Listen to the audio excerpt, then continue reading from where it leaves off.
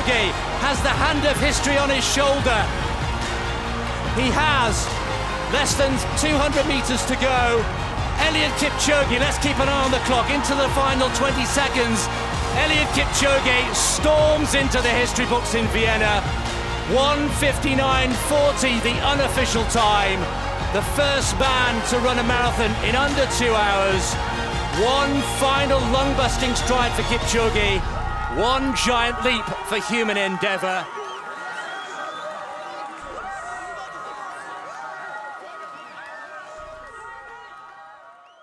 From the time of waking up to the time of starting the race, I think it was the hardest time ever in my life, because it was about 4 hours, but it was translated like 30 minutes. I tried all the pace to be calm and concentrate on the distance, concentrate on the time, and actually listen to my body, take the fluids, and that's how it goes. The crowd first was actually awesome. It was really fantastic, good. It was really good, and you can see it was wonderful.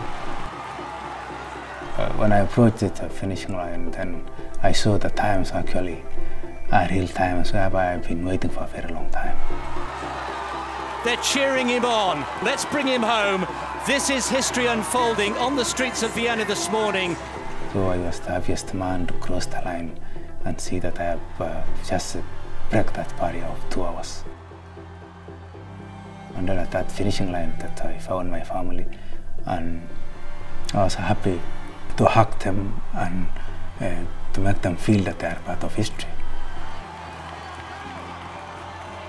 I always say my family is like ignition key of a car, and it was really good for them to be the part of history. Also, they give me more confidence to be at the finishing line, and that's how life should be, by celebrating with the family.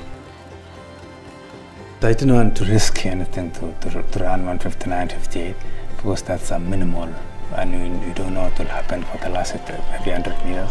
So it was safe for me to really run under 1:59, maybe 50 seconds, and that was the safest part.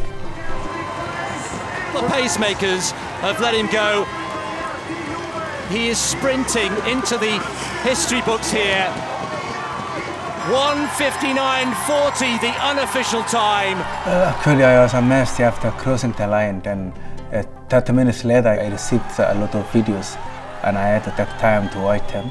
I can say, actually in Kenya it was crazy. And my happiness is that many people actually manage their time to watch history. And I'm the happiest man because I've inspired many. Those who got interested with the INEOS 1:59 challenge, by last night was about 1 billion, which is actually a positive mark, and that's what is required in this world. Sport is the only profession whereby they can change people and make the people's lives actually make a big impact in a positive way. So when I see the tallest building in Kenya, KICC, my name is there and my image is there, everybody is there watching.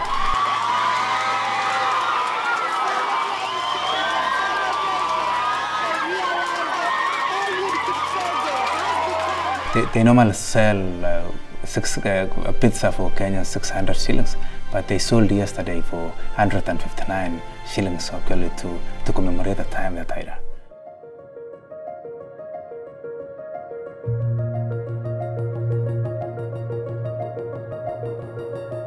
I think every day is a challenge for me, but for now, I've been actually working for this event for the last 2 years. I tried in Monza in 2017 and I missed by 26 seconds. And I came back to the drawing board with all my team. And yesterday it was a day whereby I managed to make history. My message to all world is that no human is limited. No human is limited actually is that I'm trying to tell every human family that they are not limited at all. And you know, Kipchoge was right. No human is limited. And now he can celebrate. He has done it.